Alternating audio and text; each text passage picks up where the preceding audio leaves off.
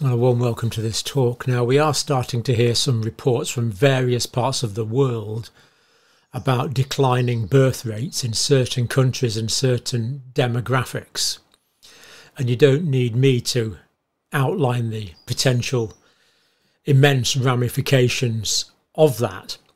But what I want to look at today is where we have specific data, and that is data from the Czech Republic.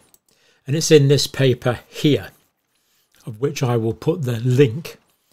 Now, I've actually been talking to Dr. Vibeke Manica about this, who is a friend of the channel, one of the leading medical researchers in Denmark, and she's put this paper together. Let me just give you a few of the headlines to see if you want to watch. Now, this is the paper here, Rates of Successful Conceptions, according to COVID-19 vaccination status data from the Czech Republic. Now, this kind of data is not available in the United Kingdom. As far as I know, it's not available in the United States. But the data that's collected on both successful conceptions, basically conceptions that go through to a live birth 9 months later, and COVID vaccine status are actually available in the National Archive.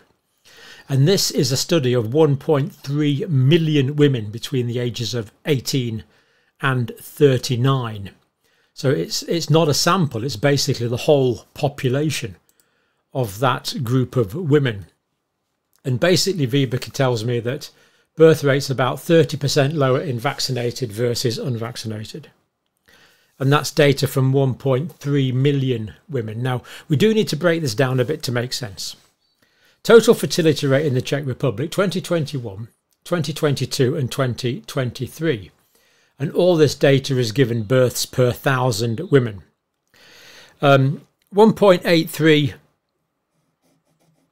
in 2021, 1.62 in 2022, 1.45 in 2023. So we see a clear reduction in overall birth rate. But of course, what we want to know is what specifically is behind this. Now, here's the graphic here that's got the key data to it. Let me just go to that one. Right.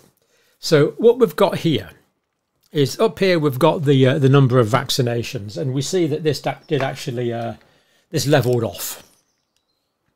This is 2021 here. So this is 2021. This is 2022. So we see it leveled off in 2023. So we see we're collecting data over quite a long period of time. Now, this is the important point here. The red line is all births. So this is all births. So it's number of successful conceptions per 1,000 women. And we can see it's broken down to the in the months. So January, February 2021. So we've got 6 there, and we go down to somewhat less than 6. So that red line there is the all births there. All births on the red line, going through to 2023. Now, the blue line that we see up here, this is the number of successful conceptions resulting in live births in all women, in women that weren't vaccinated. So the red line is all women. The blue line is women that were not vaccinated. So that is women there that were not vaccinated.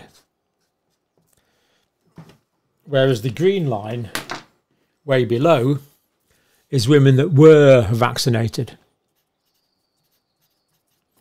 So we can see a huge difference. And if we look at the difference between these two lines, at some point we see it's really quite significant, quite big gaps. And although that gap, so if I just sort of colour in, this is they're all births there, and that's vaccinated women there. So if we colour in the difference between the not vaccinated and the vaccinated, we see that it's actually huge throughout 2021. Gets a bit smaller in 2022, but it does persist, and it does persist on into 2023. So that is the difference. And this is a concerning difference, no question about that in my mind at all. So, a few points. Declined birth rates have been reported in many countries following the COVID-19 pandemic. This is now known and is becoming a concern. I've heard quite a few reports that I haven't been able to follow through yet because I'm only me, I haven't got a team, but some of them are really quite concerning. And have been linked with economic instability, social inequality and related social restrictions in the pandemic. It concerns me when people jump to sociological explanations. I'm a biologist. I think we should look for the biological explanations first before we look to sociological explanations or even psychological explanations.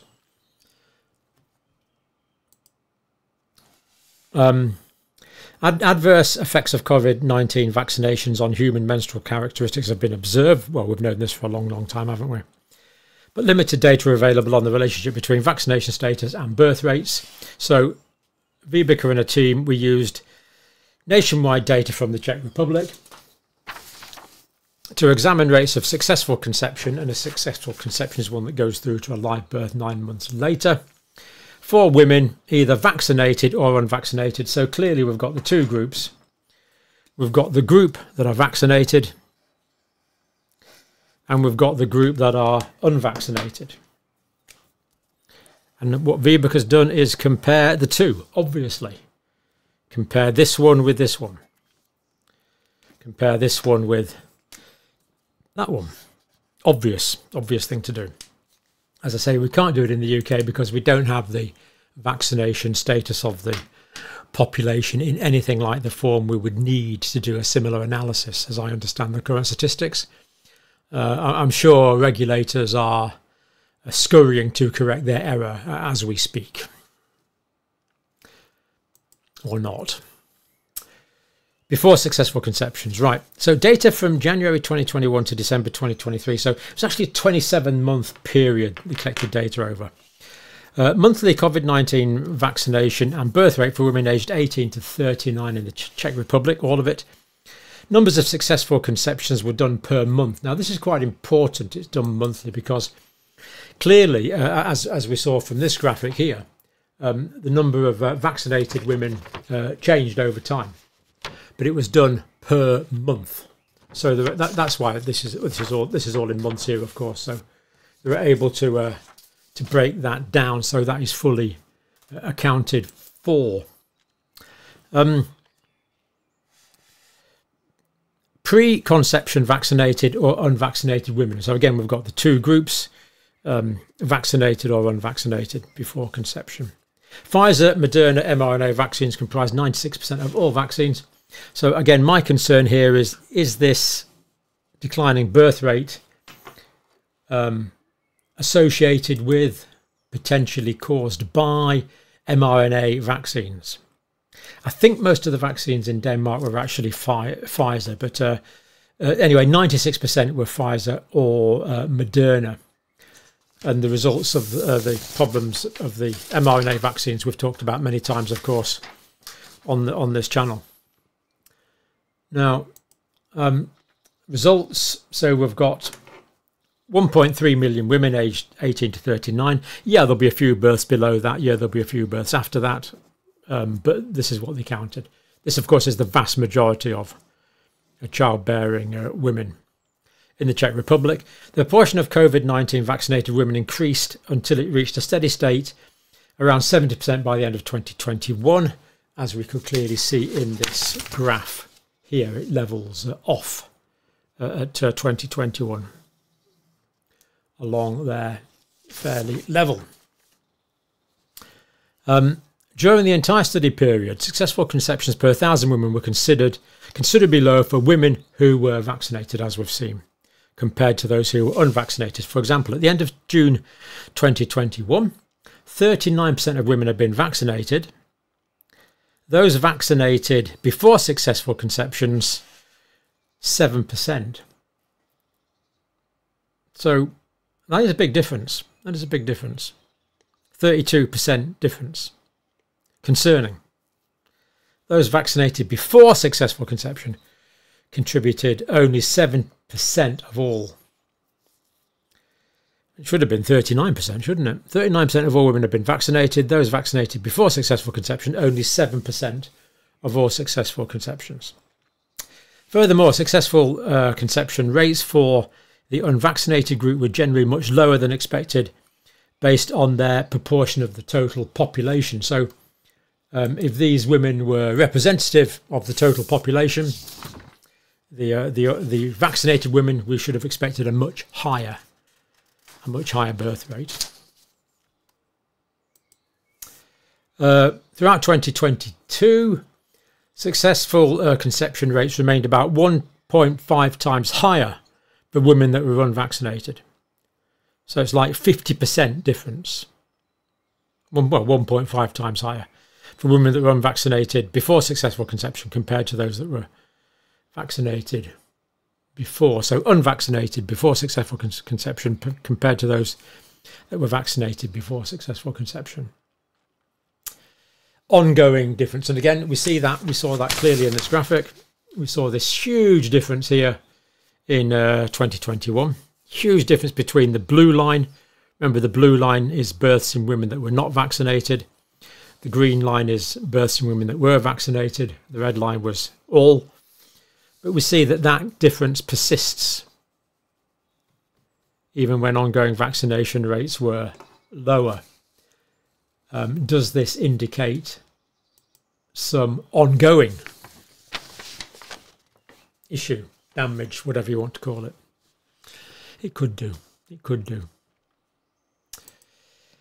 Right, conclusions. In the Czech Republic, successful conception rates were substantially lower for women vaccinated against COVID-19 before successful conception than those who were not vaccinated. Non-vaccinated women having more babies. Now, the paper is a scientific paper. It's well written, and the claims are very conservative, it has to be said.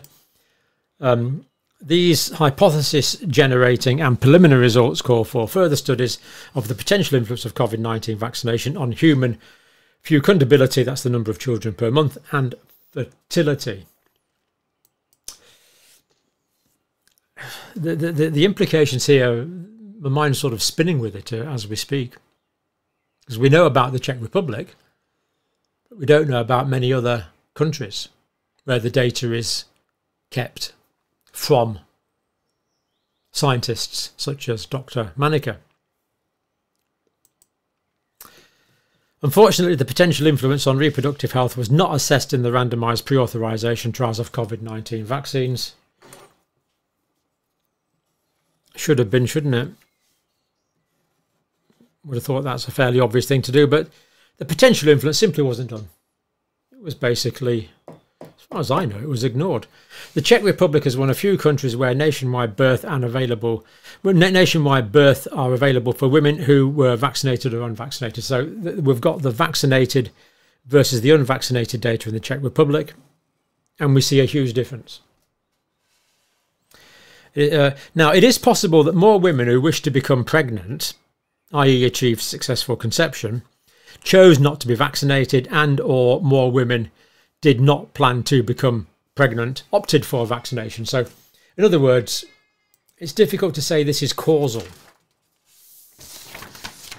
So then it's important to look for mechanisms, plausible mechanisms.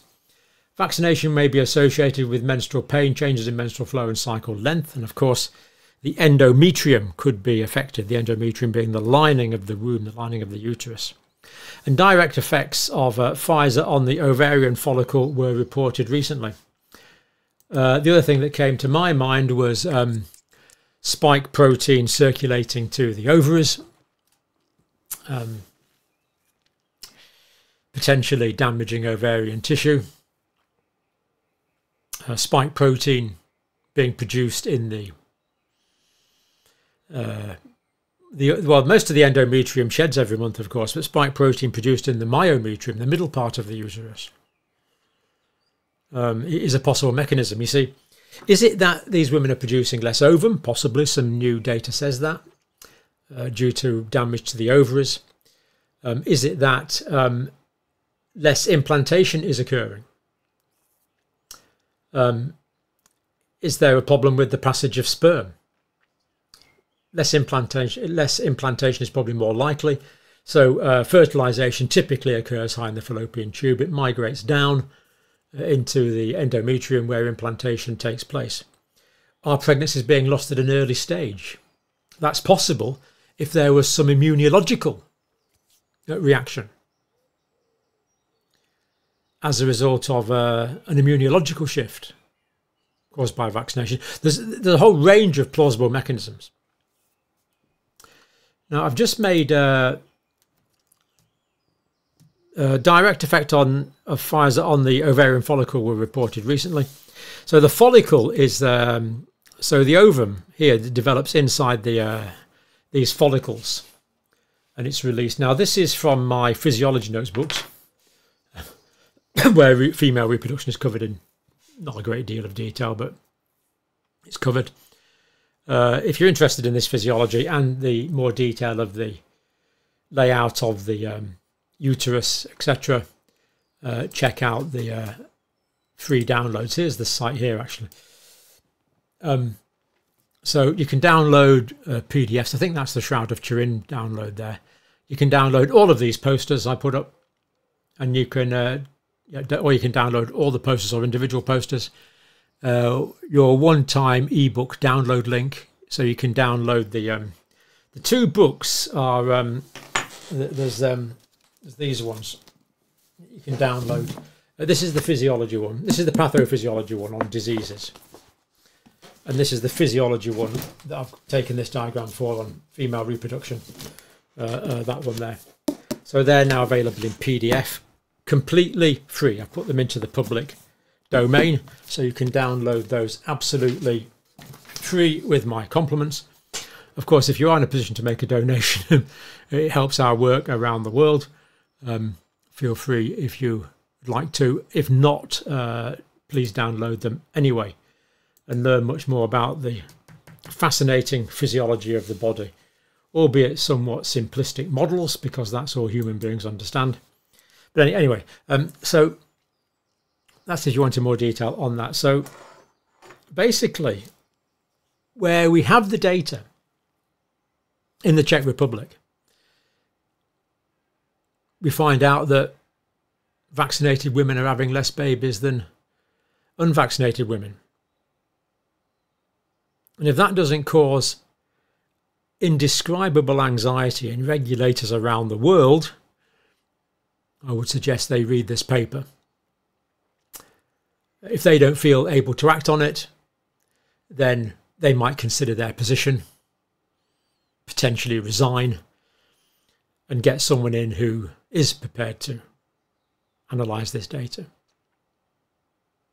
Hopefully Jay Bhattacharya and RFK are analysing this now, or delegating people to analyse it.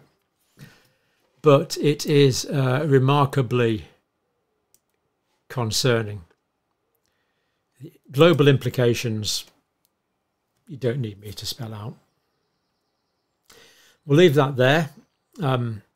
Uncomfortable video, but that's the data from the Czech Republic as recorded in that scientific publication. Thank you for watching.